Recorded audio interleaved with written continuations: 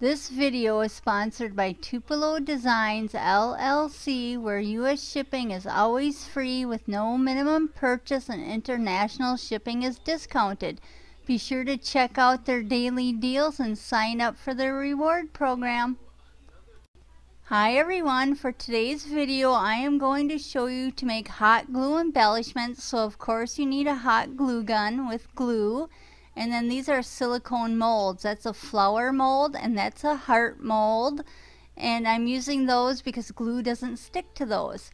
And this is unicorn spit paint, and this is pixie punk pink.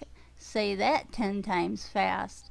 And there's the mold, and I'm just going to take my hot glue gun. It's already been heating up for a while. And I'm going to squirt some glue into the molds, into that flower mold. And I'm just using enough, I'm trying not to overflow it, but that's kind of hard. And I'll also show you how to make perfect flat backs on these pieces. And then I'm going to do the leaf, and I just do the same thing. I squirt the glue in the mold. And here's how you make the backs flat. You take that other silicone mold and you just lay that on top and you just press it down firmly. And then you're going to let that dry, until the glue's set. You don't want it gooey, you want it nice and dry. So once that's dry, you can pull the mold right off and it won't stick. And don't try this with like wax paper or anything like that. It will not work. You have to use silicone. But there's the flower and there's the leaf. And if there's any bits and pieces of the glue, you can just pull them off or you can trim them off. And now I'm going to make the heart. And for this one, I have a silicone baking sheet. I just wanted to show you a couple ways of doing this. So again, I take the hot glue and I squirt it in the heart. And then I will take that baking sheet and I will lay it on top and I will give it a good press. But there it is. And then I give it a good press. And then I take a weight. You can use anything. It's just so I don't burn my fingers. And I used a fabric weight, but you can use anything, even a book, anything with some weight. And then I'll let that dry, and then once that's dry, I will pull that up. And there's the flower, but see how nice that turned out? And it's got a nice flat back. And here's the leaf, and I'm just pulling off the little strings there. And the leaf did get an air bubble in the fat end of the leaf, but I'm just going to leave it because you'll never see that if I glue it to something. And I'm checking the heart to see if it's done, and it's not. It's still pretty squishy. So I'm going to let it sit for a little bit. And then once it's done cooling off completely, then I can take the silicone sheet off. And here it is, and I'm checking it, and it is finished. So I'm going to pull that silicone sheet off and see how it just peeled right off. And then I'm going to pop that heart out. And there it is. And again, you can pull all those little bits and pieces off or trim them off with the scissors.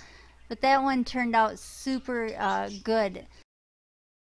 And here I am just trimming the larger overspill with some scissors. And I'll just trim that off so the sides are nice and smooth.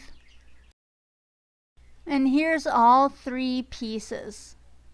But the backs are nice and flat and they look just like plastic store-bought embellishments.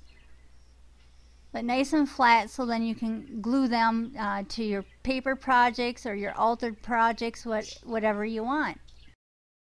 And I decided I needed to make that rose. So again, I'm just doing the same thing, filling the mold cavity with the hot glue, sticking the baking sheet on top, making sure the back's nice and flat, then putting a fabric weight over the back so it stays nice and flat, and then I let it cool, and once it's cool I can unmold that rose. And there, I'm feeling it to see if it's cool enough, and it is. That was a time lapse. And just so you know, I did let it sit for a little bit. And there I'm just pulling some strings off, and then I unmold it and I have that perfect little rose, and I'm just going to peel the extra pieces off. And now I'm going to want to paint these, so that's what I'm using the unicorn spit for. I'm just going to squirt some of that unicorn spit in that dish, and I use a brush and I just paint that rose with that nice bright pink color.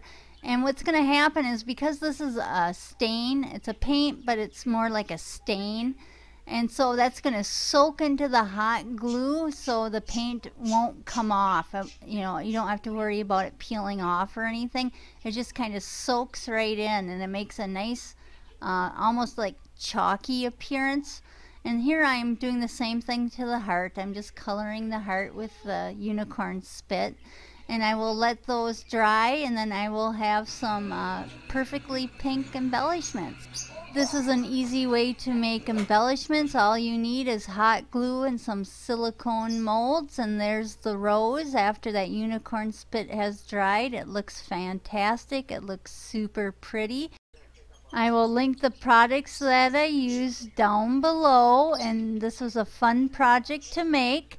And if you're new to my channel, welcome, and please hit that subscribe button in the upper right hand corner, and then click that little notification bell. Thanks for watching. Bye.